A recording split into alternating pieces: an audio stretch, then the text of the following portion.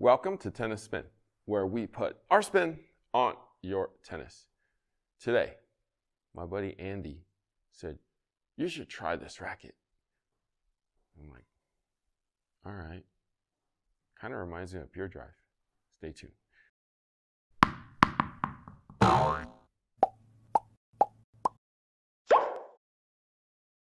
right, so my buddy Andy, hello Andy, who's always trying out new rackets and not loving any of them, or sometimes loving some of them and then like, no, there's something else, or have a love-hate relationship with rackets. Do you know that person?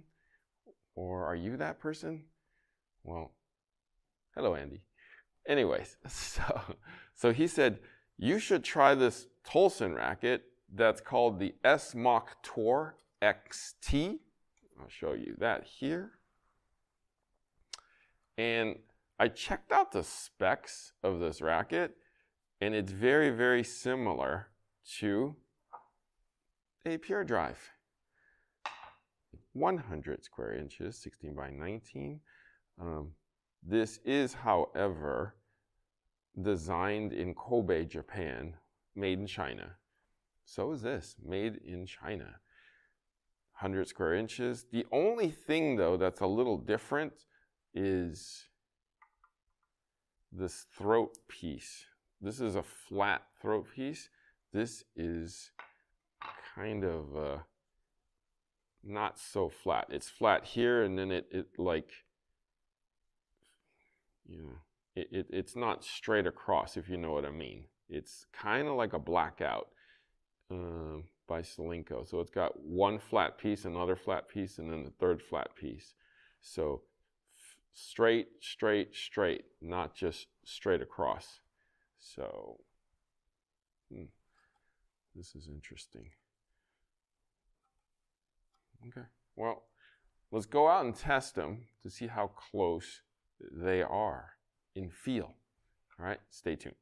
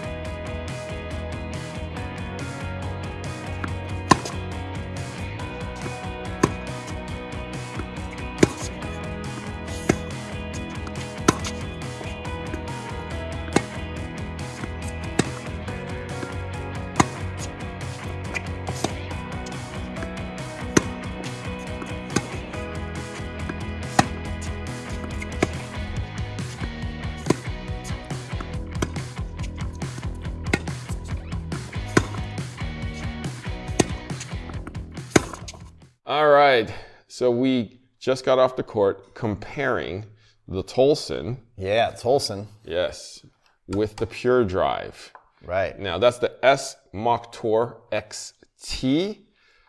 Now, Coach Rob, if I blindfolded you, which would be hard to hit balls, but if I blindfolded you and made you hit all these balls, could you tell the difference between the two rackets? I don't think so. They were pretty similar. They were pretty similar. So power, control, feel? Mm-hmm. I mean, maybe it's just a little bit difference in the string, but pretty similar in the swing weight and plow through the ball and balance and stuff. So oh. At least it felt that way. So here, hold this one now. Just kidding. All right. Yeah, there was not, surprisingly, a huge amount of difference in these two rackets. The feel was very, very similar. They both had the kind of slightly muted feel that helps dampen the shots. As we always have known in the past, Pure Drive is meant kind of for the flatter hitter. This is kind of meant for that flatter hitter too. It likes to go through the air and flatten out your stroke a little bit more. This does have like a stabilizer here. It could be a little bit of weighting too that helps enhance that part of it and stabilizes the zone, the sweet spot zone, and helps to plow through a little bit more.